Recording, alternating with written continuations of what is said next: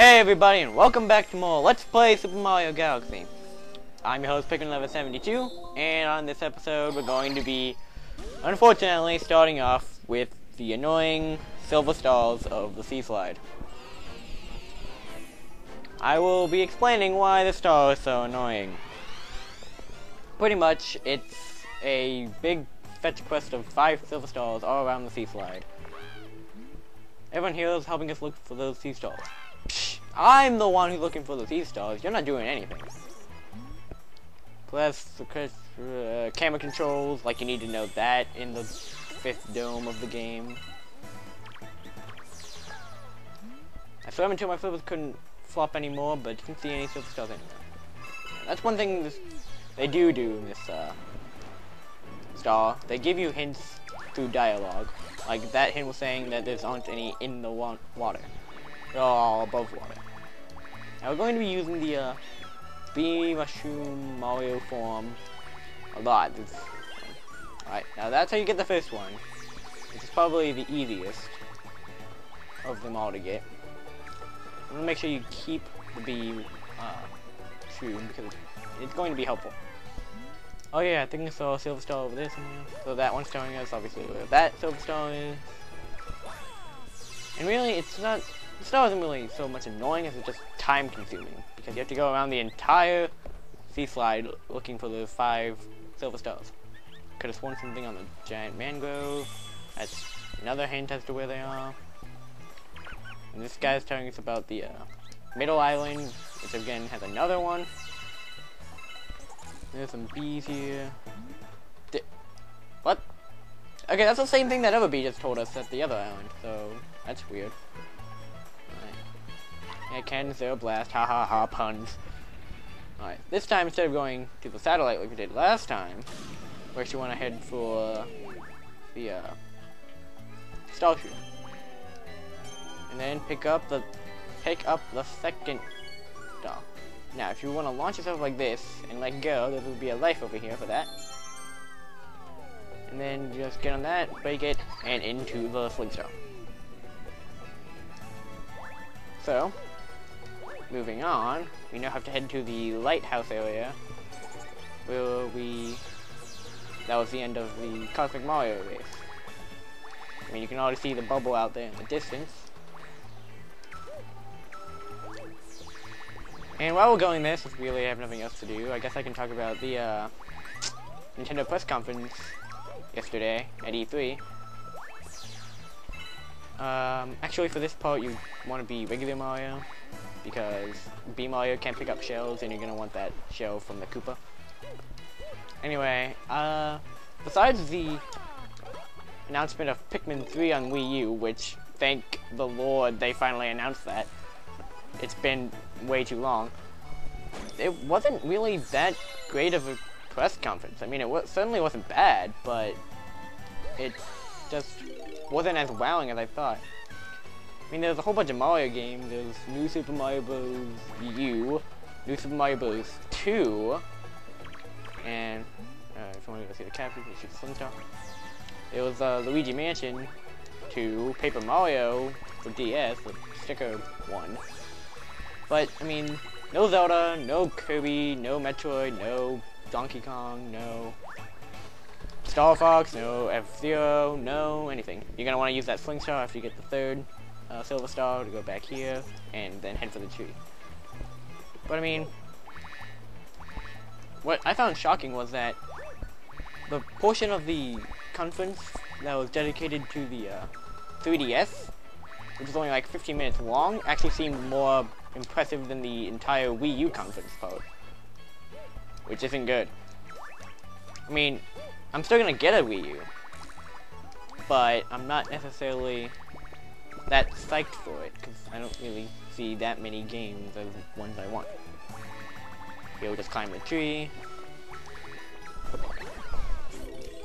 Like, I can understand them not putting out a new Zelda game or a Kirby game, because I mean, it was just Skyward Sword and Return to Dreamland, and I'm gonna die if I keep trying to do this without the Bee Mushroom.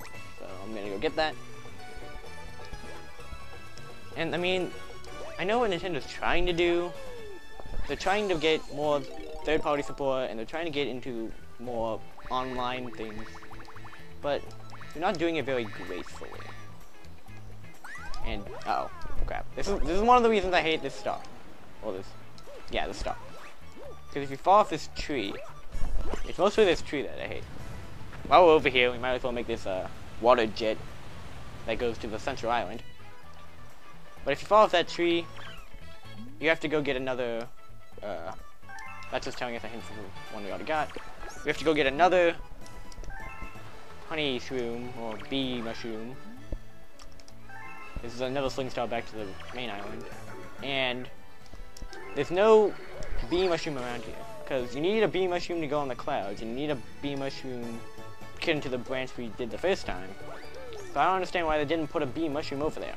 Like, they put a bee mushroom in the tree, but not anywhere you could access it near the tree that's not actually on it. So I don't know why they did that. Anyway, back to the strange E3 conference. I mean, they had some third-party games, but most of the third-party games they showed were games that are already out, like Batman Arkham Asylum, or Arkham City, sorry, Mass Effect 3. That, like, it's already out, so no one really cares. I mean, there's like Zombie U, but it doesn't look that great. I don't know, I really would have preferred them focus on their own franchises. And besides just Mario and Pikmin. And there's no excuse to not have a new Metroid game, especially after the disappointment of Other M. They could definitely bring her back and have her be more powerful. Anyway, after you get the 4th Silver Star, you want to head into the water jet. That's my opinion on this conference. It wasn't bad, it just wasn't great. Alright, there's also Nintendo Land, whatever that is, but that hardly makes up for the lack of any of their more powerful franchises. So, it wasn't a great conference. It certainly wasn't 2008 bad Wii Music crap. But I wasn't as impressed as I wanted to be. And it started out so well with Pikmin 3 too. Oh well, those are my thoughts. You can comment on your own thoughts, your disagreements, your agreements, I don't care. Come here, you stupid blue crab thing. Alright. So, this will give us some classic Super Mario Bros. Music. Like we've seen before. Just keep following these musical notes, and eventually we shall get a 1-up. Over there. Alright. Now here we have the old penguin guy. They're kind of hubbub on the seafloor. Yeah, because they're looking for the silver stars. There's a whole bunch of starbits to be gotten up here using these flowers. And before I get the last silver star, what does it say? Penguru space. Okay, so this guy's name is Penguru, by the way. You learn something new every day. Alright. So grab the 5th silver star, and they'll create a regular power star, and back to the beginning island. Luckily, a launch star appears, which will bring us right back to that first island when we use it. So, or actually it'll take us over here, but then this sling star will take us right back to that island, so same thing. Alright, so we finally got this star in about the same amount of time it took us to get 3 stars last episode. But since the last episode was such a short episode, and this episode only got 1 star, I guess I'm gonna get 1 more star, at least, this episode. Because I know the next star I'm gonna be getting also takes a while. But at least it's not nearly as annoying as that one. Because it's in one of my favorite galaxies of the game, which is the Toy Time Galaxy. I love this galaxy because it has a lot of retro throwbacks to the original Mario. So here we got Heavy Metal Mecha-Bowser. Because he's into heavy metal rockin'. Alright. So, Again, silence at the beginning. And then suddenly, oh, remix of the Overlord music from the original Super Mario Bros. Welcome to the Toy Time Galaxy. We Guillermos are in charge of upkeep and maintenance here. And the Toad Brigade captain here. I've noticed we're seeing a lot of the Toad Brigade now, like in the second half of the game. Like during the first half, they're almost absent. There's like 1 or 2 stalls with them, and then like the past 3 or 4 stalls have all involved the Toads. That's my observation. Anyway, here we can go through a gear and onto these islands. Here we have Mecha-Bowsers going back to the Mecha-Bowsers in Bowser's Castle of Super Mario World that he threw out of his clown car thing, and you had to throw at him to kill him. Now you can also come over here and wall jump up here for a 1-up. There's also this guy over here, but he doesn't really say anything important. He just says that our friends are trapped. And let's not kill ourselves. I said not kill ourselves! Jerk. Alright, pretend that didn't happen. It didn't just happen. Good thing I got the 1-up, so it didn't really matter. Anyway. So, obviously we have some shifting gravity physics again, which is always fun. Anywhere you see these pink hexagon pads, you can flip gravity, and then any screws you see, you can spin them, and they will reveal some secrets. Now here, the little known secret, if you go off this and onto this platform, and onto this red one, and back here, you'll find a life shroom.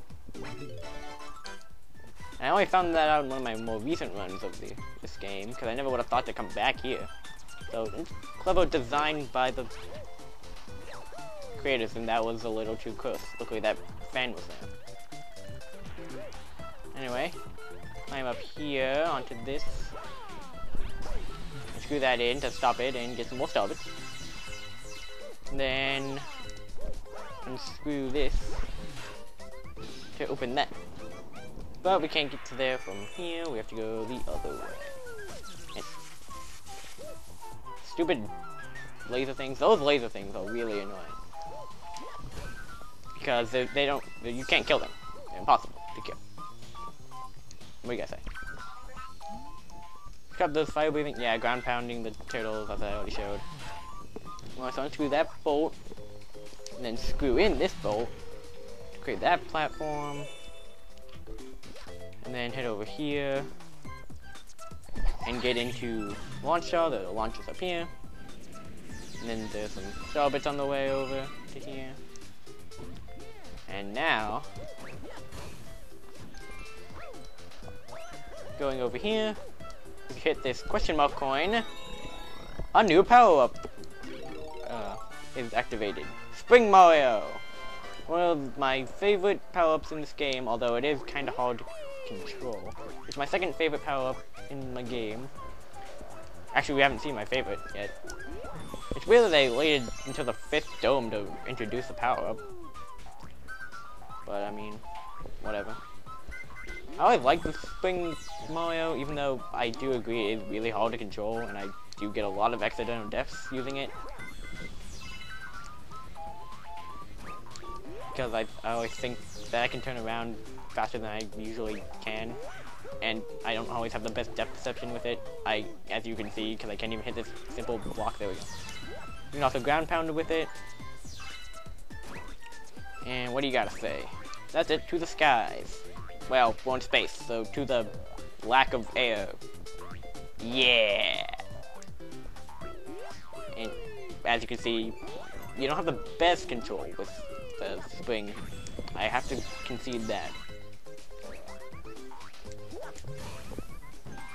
Anyway, moving on past these conveyor belts.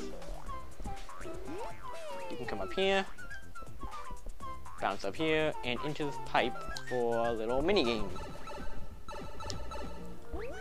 Here you're gonna want to bounce up levels without killing as few bricks as possible. Because once you get to the top, there will be a coin. When you hit that coin, all the bricks turn into star bricks. I would have preferred that they made it a P-switch instead, because that would have made more sense, turning bricks into star bricks. Although I guess P-switches did technically turn bricks into coins. But still, I mean, with everything else being retro here, they could have done that. Now here you want to leave one box, because if you bounce on top of it, which is not quite that easy to do, come on. Oh, well, if you don't destroy all the boxes like I just did, you can hit that one that keeps showing up on the top of the screen, and just get you more star bits. Not really that important. And actually, thank you, laser bot thing, for making my movement much easier. Even though I do love bouncing around. So, moving on here, you're just gonna wanna bounce here and try to avoid the laser bot laser. Luckily, once he starts firing in one line, he can't move that line very well. Kinda like a Beamos in Legend of Zelda. That's what I always compared them to. Alright, and one thing about Spring Mario is that he cannot survive in launch stars. Here we have a classic 8-bit Mario. He'll come into more relevance a little bit later. And then there's this planet, which is supposed to be teaching us that we can ground pound with the spring, even though we don't actually have to. We can just ground pound with regular Mario.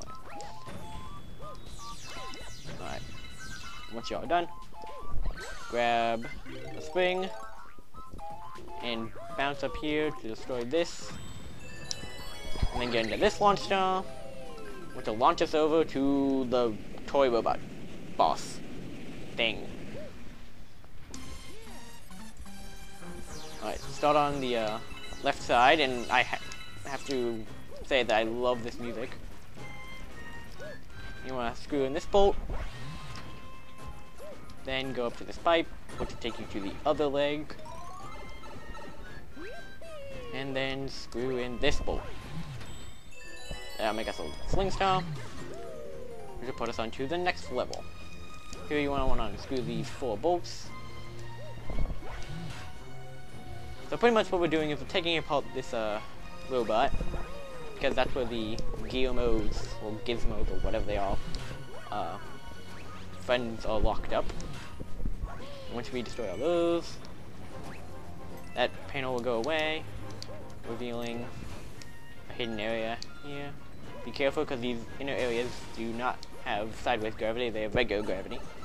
Alright, then jump in this pipe.